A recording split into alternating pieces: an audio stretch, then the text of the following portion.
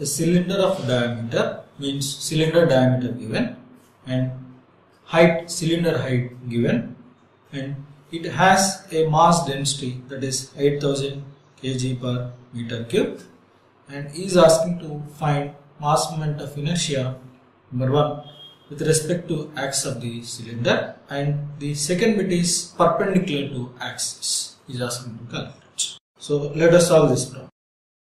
First I will write given data.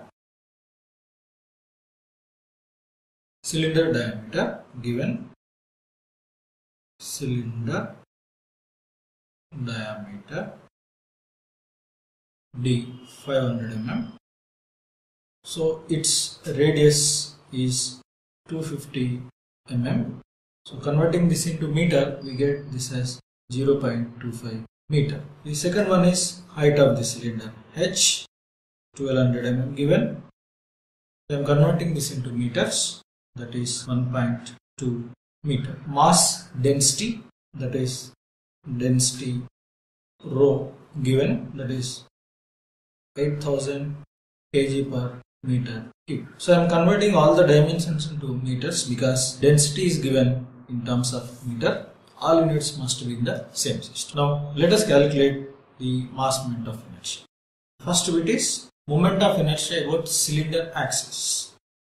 Moment of inertia about cylinder axis. So we know the formula, that is mr square by 2. So we need mass. So mass is not given in the problem, but density given. So we can calculate mass. So we know mass is equal to density into volume. Density into volume. So density given as 8000 into volume of cylinder, that is pi r square h. Pi r square h is the total volume of cylinder. So its value 8000 into pi into, we know its radius, that is 0.25, multiplied by height, that is 1.2. So the mass m we are getting as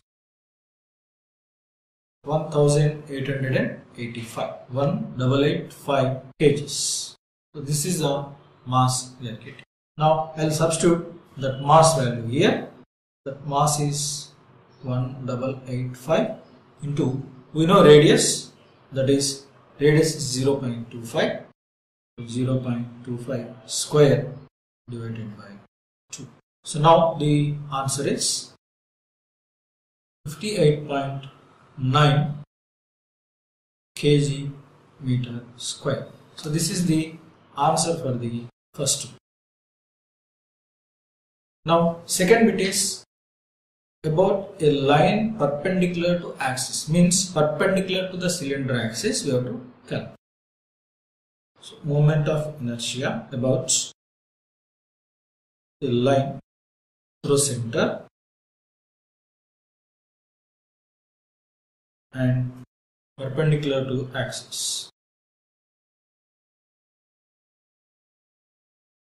We will see the formula for the cylinder. So for the cylinder, perpendicular to its axis means about this y or about x. The formula is m by 12 3 r square l square. L means length of the cylinder or height of the cylinder. So this formula I am writing. Now we know formula for the cylinder. So I will write that m by 12 3 r square plus height of the cylinder given in the problem, that is h square. So we know all the values. We know the mass of the cylinder.